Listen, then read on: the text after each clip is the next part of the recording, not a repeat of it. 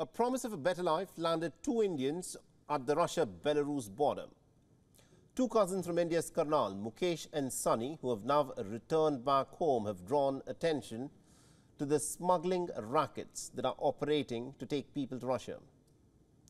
Mukesh and Sunny were reportedly lured by the promise of jobs overseas by fraudulent immigration agents. The men were allegedly taken to Bangkok instead of Germany, where they were originally promised jobs. From Bangkok, they were then taken to Belarus and then to the Russian camps set up in the border forests.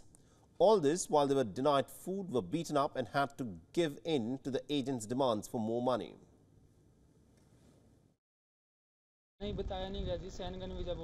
They lied to us about the donkey route, which Schengen visa on promise of a job in a hotel, but they tortured us with cigarette butts.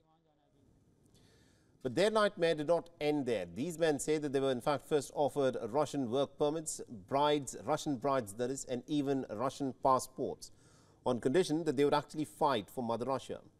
However, when they refused, they were put behind bars for having entered into Mother Russia without valid permits.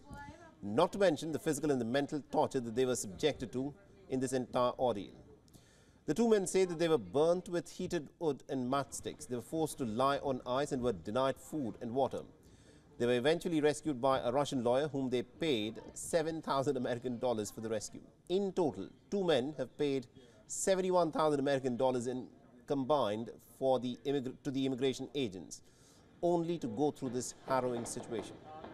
And they're not alone either. They've revealed that there are at least about 200 men that they're aware of from India who are trapped in camps that are located at the Russia-Belarus border.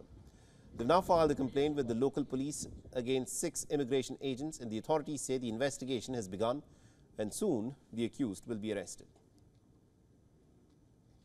WION is now available in your country. Download the app now and get all the news on the move.